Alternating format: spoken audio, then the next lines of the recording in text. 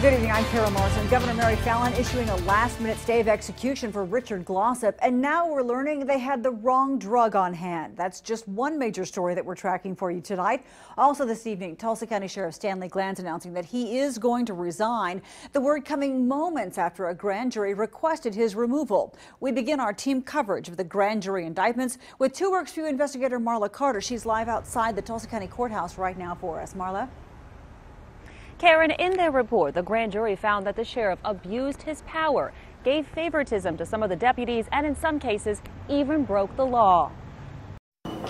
It's a day of relief for the people behind the grand jury petition. It's an emotional roller coaster, I can definitely tell you. After 20 days of testimony, the jury reached 8 allegations against Sheriff Stanley Glanz, many stemming from a 2009 memo that found Reserve Deputy Robert Bates received special treatment and lacked training. The jury says Glanz worked to hide that memo. That, they found, was a misdemeanor.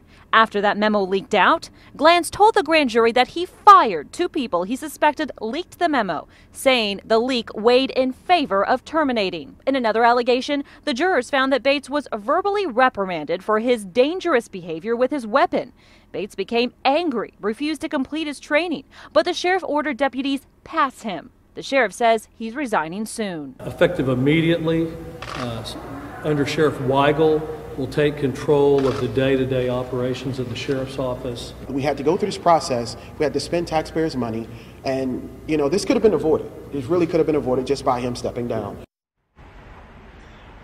Now, the sheriff was not in the courtroom today. He was actually out of town. As far as what happens next, the undersheriff will take over some of his responsibilities. Now, coming up tonight at 10, we'll tell you why the grand jury says the sheriff was lining his pockets with county funds. Reporting live from downtown Tulsa, Marla Carter, 2 Works for You.